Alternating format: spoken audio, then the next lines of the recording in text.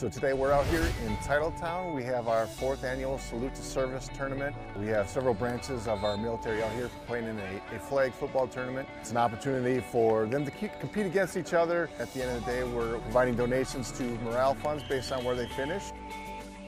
So today, to kick things off, we had our group out here from Honor and Remember to present flags to families, our Gold Star families who have lost a member of their family to a military passing.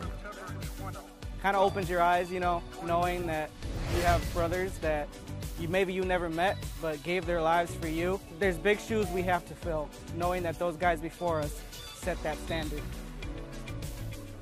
It's definitely makes you feel like you're serving something bigger than yourself. Thinking about the things that people before you went through and what they sacrificed just for you to be able to, you know, wear these colors, you know, salute that flag. It's definitely something to feel proud of.